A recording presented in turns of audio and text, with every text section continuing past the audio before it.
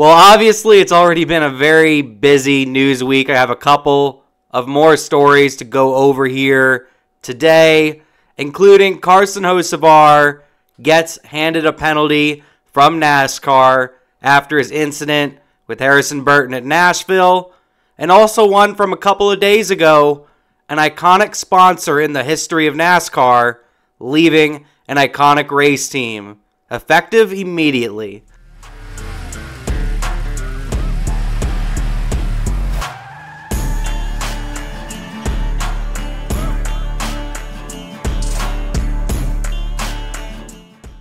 Hello everyone, my name is Kyle, aka Racing Boy Short, and this is my channel where I talk NASCAR news and everything NASCAR. If you haven't already, I would appreciate you subscribing to the channel. I do multiple NASCAR videos throughout the week. Also, give me your thoughts on this video. What do you think about Hooters leaving Hendrick Motorsports?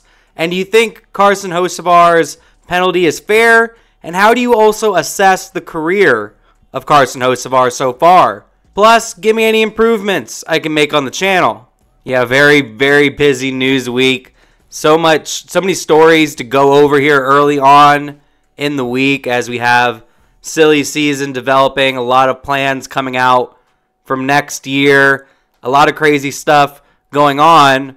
But there is something that's happening right here and right now, and it's a very iconic sponsor that is leaving an iconic race team, that being Hooters leaving Hendrick Motorsports effective immediately. Hooters were unable to meet their requirements and their duties as a sponsor of Hendrick Motorsports. Essentially, they didn't have the money to pay for their races on their cars anymore. Sounds like behind the scenes they tried to maybe figure something out, but ultimately they decided to go their separate ways. Hooters is kind of struggling as a company right now, and that's probably why this happened. Very unfortunate, a big-time sponsor like Hooters that has been around in NASCAR for such a long time. And earlier this year, they were able to end that Hooters curse, that some people called it. The Hooters curse, where no one has won in a Hooters car in the Cup Series since Alan Kulwicki won at Pocono in 1992. No one has won in a Hooters car since. Well, earlier this year, Chase Elliott was able to win in a Hooters car, end his winless streak and that drought. It's very unfortunate to see Hooters leaving Chase Elliott and Hendrick Motorsports. Not sure what the future is for the company as a whole, and honestly, it looks like they probably won't come back to NASCAR because they just can't afford it. But maybe in the future they can make a comeback. That'd be pretty cool to see. It's a very iconic brand, especially with NASCAR. So I would love to see them come back, but it looks pretty doubtful to me. And we have to remember the memories of all these nice Hooters cars and some great drivers that we've had behind the wheel of some of these great Hooters cars. And then the fact that Elliott was able to end the drought this year, that was really cool to see. And the big news for today was that Carson Hocevar did indeed get handed down a penalty from NASCAR after intentionally wrecking Harrison Burton under caution at Nashville Superspeedway. The penalty that Carson Hocevar ended up getting from this was 25 points and $50,000 fined. I'm iffy about this punishment that he's gotten because for the crime, I think it is a fair punishment, a fair penalty from NASCAR. But I'm a huge fan of Carson Hocevar, but his history says a lot. I feel like maybe it should have been a little bit more of a fine, maybe more points, one of the two, maybe if not both. Because Hocevar just has a history of doing stuff like this. He even was trying to intimidate Todd Gilliland under caution, which that happens a lot. It's not really that big of a deal. But just two instances that were within laps of each other.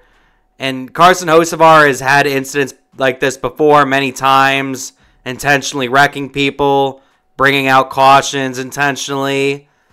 And he has a lot of talent. I don't think he really needs to be doing that, and it's unfortunate to see. And hopefully this time he learns his lesson, and he's probably gotten a stern talking to by a couple people, whether they're higher ups at NASCAR or people over at Spire, maybe even some older drivers in the field, because I feel that's how it used to happen back in the day.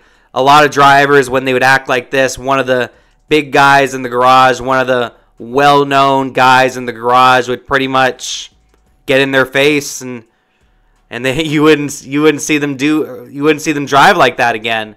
And I haven't heard of anybody doing that or being that sort of figure in the garage. Back in the day, you had Jeff Burton, you had Dale Earnhardt, you had Terry Labonte, a lot of these drivers that would set the younger drivers straight, whether it's with their words or with actual actions on the track. And I think someone just needs to send a message to Carson Hocevar, but we'll have to see. Like I say, he's a very talented race car driver, has all the potential in the world. I'd say he is the best driver over at Spire Motorsports right now, but he needs to really clean up his act when it comes to this sort of stuff. But give me all your thoughts down below. Do you think Carson Hocevar's penalty is fair? And what do you think his future will be?